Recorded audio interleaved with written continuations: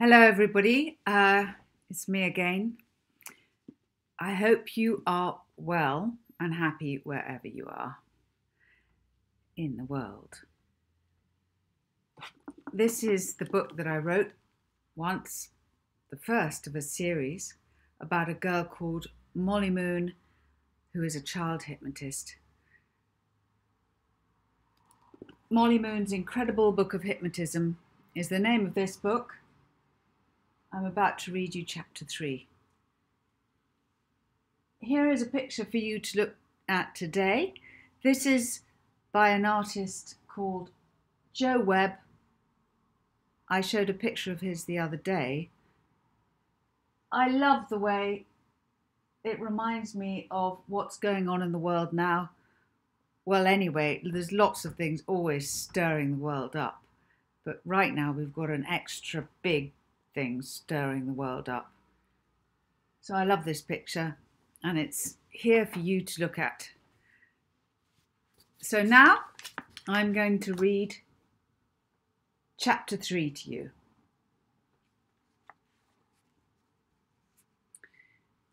Molly blasted her way through the school woods, the wet ferny undergrowth slapping at her legs. She picked up a willowy stick and thrashed the plants. The first hairy fern she came to was Miss Addiston. Shwip! The cane zipped through the air and cut off her head.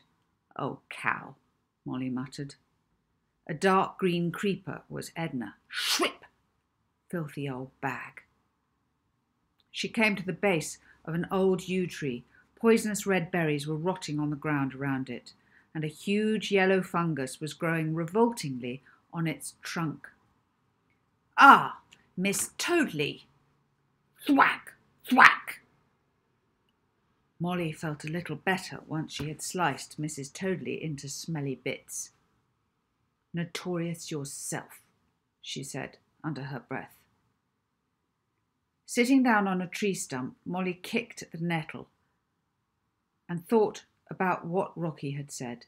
The nettle bounced back and stung her ankle. As Molly found a dock leaf and rubbed it on the nettle sting, she thought that maybe Rocky had been right a bit, but she still felt cross with him. After all, she never nagged him. Sometimes, if he was singing one of his songs, she had to shake him to get his attention. She, however, didn't expect him to change his habits. Molly had thought Rocky liked her exactly as she was, so it was a big shock to discover that he disliked even a part of her. A bigger shock to see him side with the others. She wondered how often he'd been resentful of her without saying anything. He'd been wandering a lot off lately.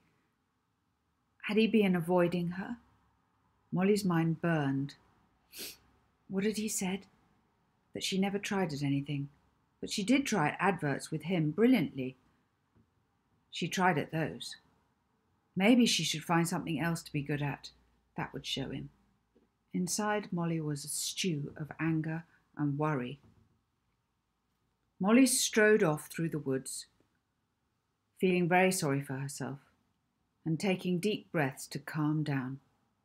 The trees cleared and she stood in the wind on the bare hillside, looking down on the small town of Briarsville. There was the school, and past it the high street, the town hall, civic buildings and houses. All glistened from the afternoon rain. Cars that looked like the size of guinea pigs beetled through its snaking streets.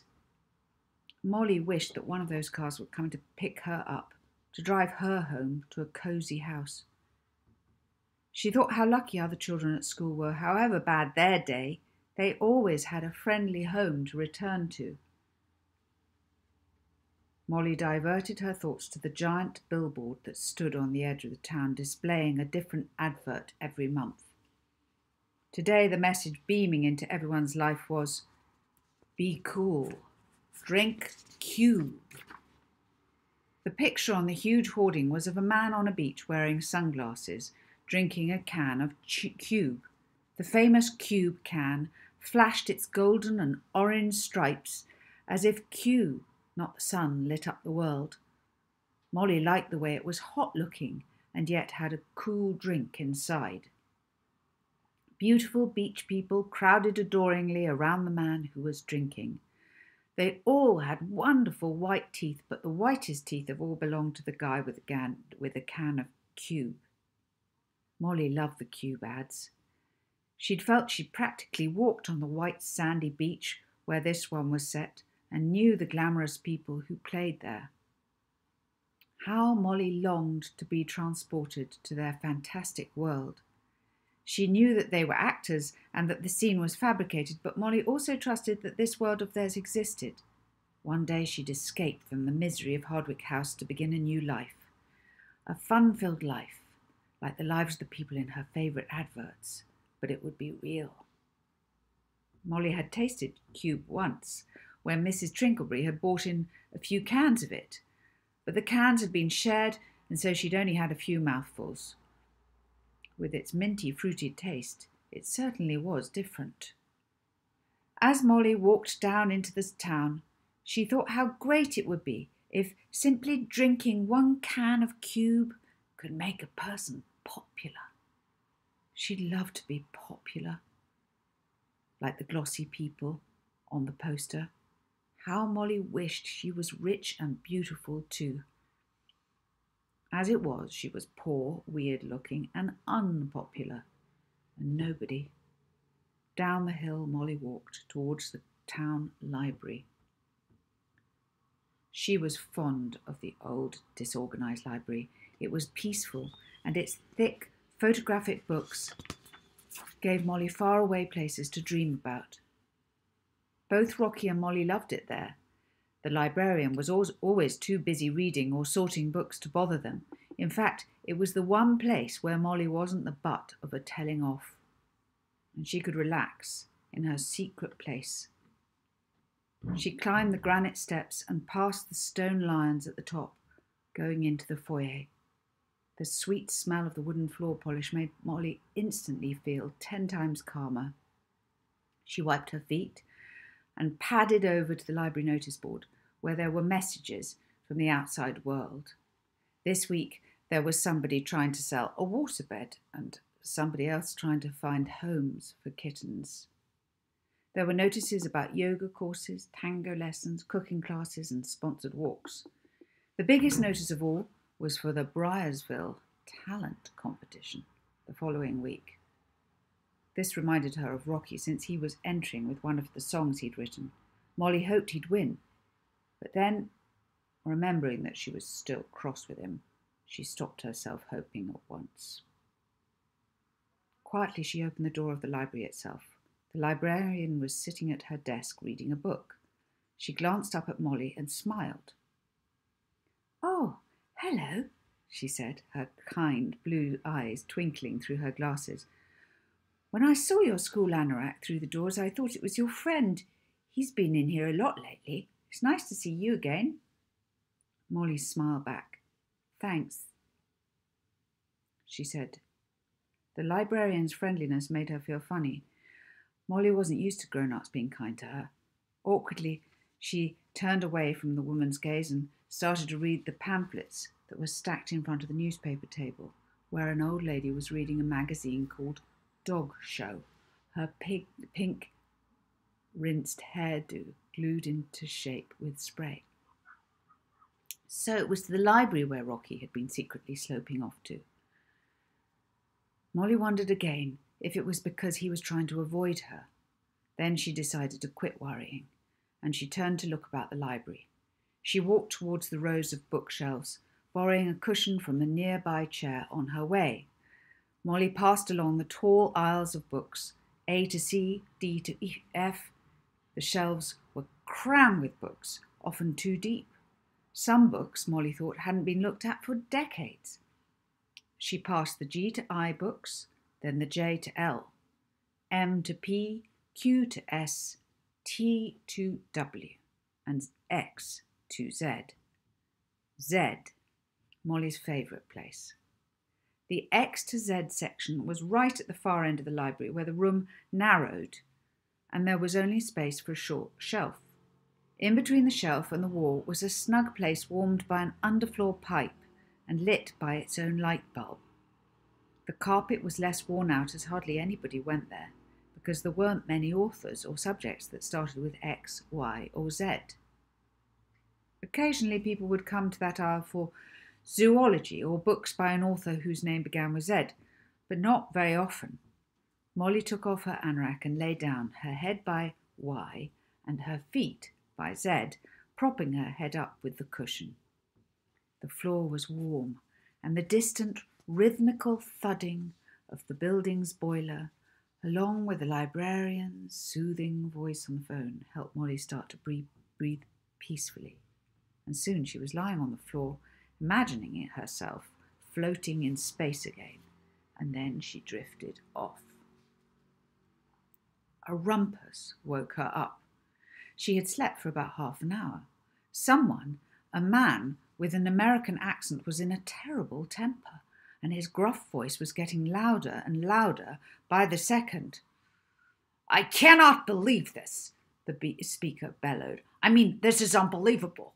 I made a deal with you a few days ago on the phone. I wired you the money to rent the book, and I fly from Chicago to get it. 3,000 miles I've come, and you, meanwhile, you go and lose it. I mean, what kind of badly run institution is this?" This was a very strange sensation for Molly. Someone else was getting a telling off. The librarian's wren-like voice piped up nervously. "I'm really sorry, Professor Notman. I really can't think what could have happened to it. I saw the book with my own eyes last week. I can only assume it's been taken out by another member of the public, although it's always been in the restricted section, so that shouldn't have happened. Oh dear, let me look at the files." Molly raised herself up to peep through the shelves to see who was making the fuss. At the main desk, the librarian was frantically flicking through a box file, staring beseechingly at the cards, begging one of them to explain where the missing book had gone. Molly knew what she felt like. "It's by Logan, you said?" she asked in a worried voice. "Logan," the cross voice corrected her. "And the title begins with H." Molly got to her knees to peer through a higher shelf to see what the man looked like. There was his middle, a barrel-like stomach in a Hawaiian shirt with palm trees and pineapples on it. Molly moved up a level. The shirt was short-sleeved, and on his hairy arm the man wore an expensive-looking gold watch. His hands were small, fat and hairy, whilst his fingernails were disgustingly long. He strummed the desk impatiently. Molly moved up one more shelf. His nose was upturned, and his face was round with a double chin. His black, greasy hair started halfway down back across his head and hung down to his shoulders.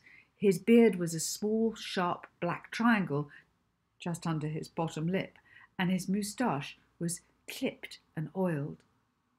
His eyes were bulbous, and his face was sunburned. In all, he looked like a very ugly sea lion, and Molly thought very unlike how she'd imagined a professor should look. "So," he asked belligerently, "have you found it yet?" Well, no, I'm terribly sorry, Professor Notman. It seems that it's been lent out. It hasn't been lent out. What am I saying? It hasn't been lent out. Oh, my goodness. Oh, this really is very embarrassing." The librarian's words tumbled nervously out of her mouth. She started to scrabble around in her drawer. "Professor Notman, perhaps for now you ought to take your cheque back." "I don't want to take my cheque back," boomed the ugly man. "What sort of lousy librarian are you, losing books?" Professor Notman started to rant with fury. "I want that book. I pay for that book. I'll have that book." He stormed over to the G to I aisle. "Some idiot probably put it away in the wrong place." The librarian shifted nervously in her seat whilst the man waddled through the aisles, huffing and sweating. Molly could hear his angry breath.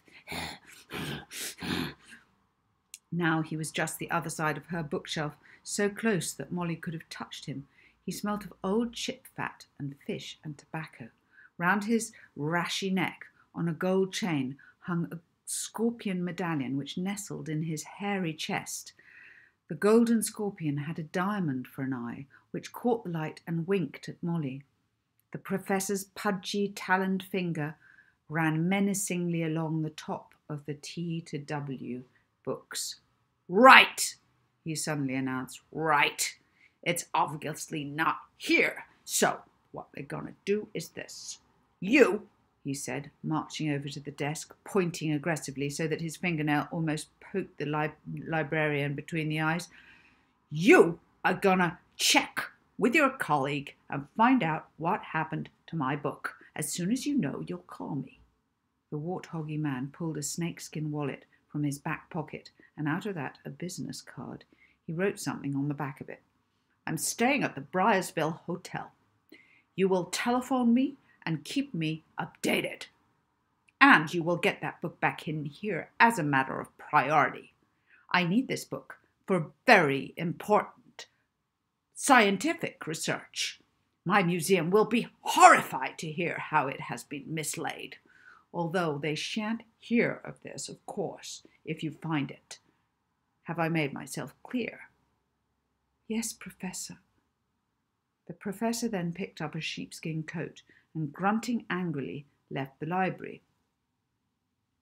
The librarian bit her lip and then started adjusting the pins in her bun.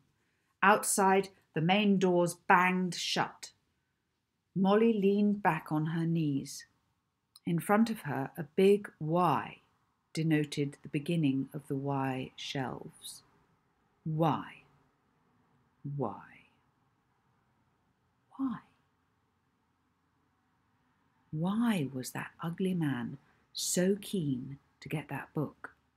He had said that he had paid to rent it out, even though it was from a book from the not to be lent out section, and he'd come a long way for it. It must be a very interesting book. More interesting, Molly supposed, than yachting or yodeling or hypnotism. Hypnotism. Molly looked at the book in front of her. Its cover had been ripped so that the first letter of the title had been removed. In a blinding flash, Molly realized that the missing letter had been an H. Quickly, she pulled the heavy leather-bound book from the shelf and, checking furtively that no one was watching, she opened the cover. There, in old-fashioned type, were the words, "Hypnotism, an ancient art explained by Dr. H. Logan, published by Arkwright & Sons, 1908. Molly didn't need to look any further. She quietly shut the book, wrapped it in her anorak, and while the librarian was reading under her desk, in a cupboard, at something, Molly left the library too. And that